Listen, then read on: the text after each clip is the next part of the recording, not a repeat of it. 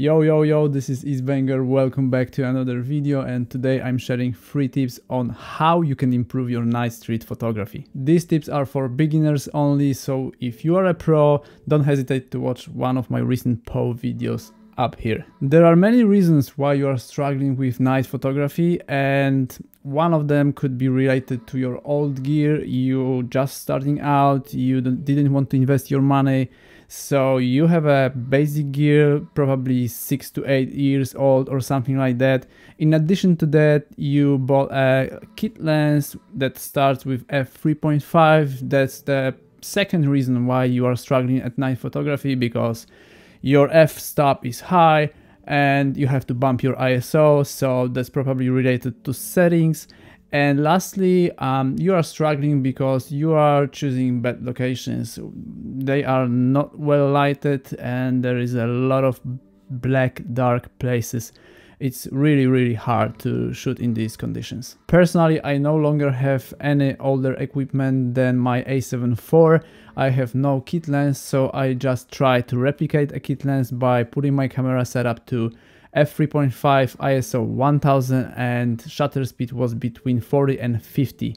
But remember that there are many factors that can affect your final image, like completely different camera brands or different lenses that starts lower or higher with f-stop.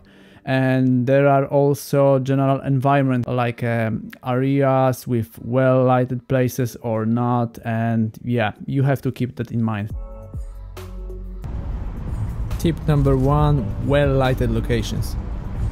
As you can see in the first example, you have to choose your locations based on well lighted areas like street lights, neon lights or shop windows.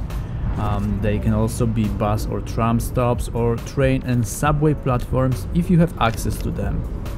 And if you really absolutely want to photograph people, you can also choose the inside of the bus or tram, and you don't have to go inside directly, because lighting reflections from the windows and other lighting effects are really welcome, and you always get these really cool looking photos. And you can easily stand on the platform and take photos from there. It's really nice and you don't bother people with your camera.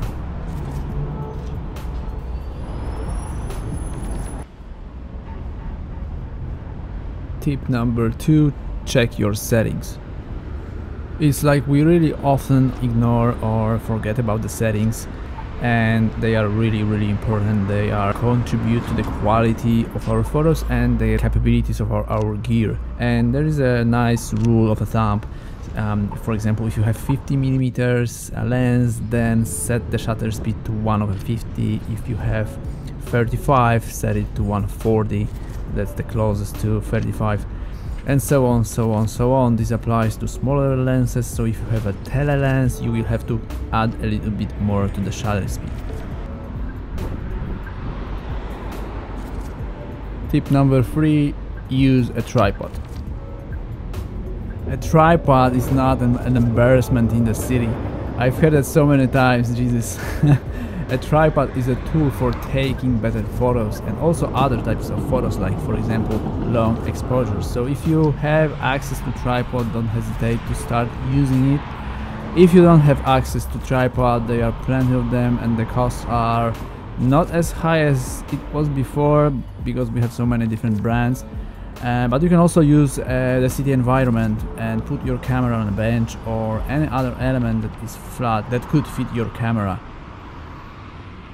Okay guys, this is it. Thank you for watching, and I hope these 3 simple tips for beginners were helpful for you. You can leave a comment if you'd like to see more videos like this one, and I will prepare some other tips, some other things, thoughts around different photography areas. Recently I released my preset pack, so if you are interested in creating bangers, just visit my website at eastbanger.com and start creating them now. Thanks guys, see ya in the next one.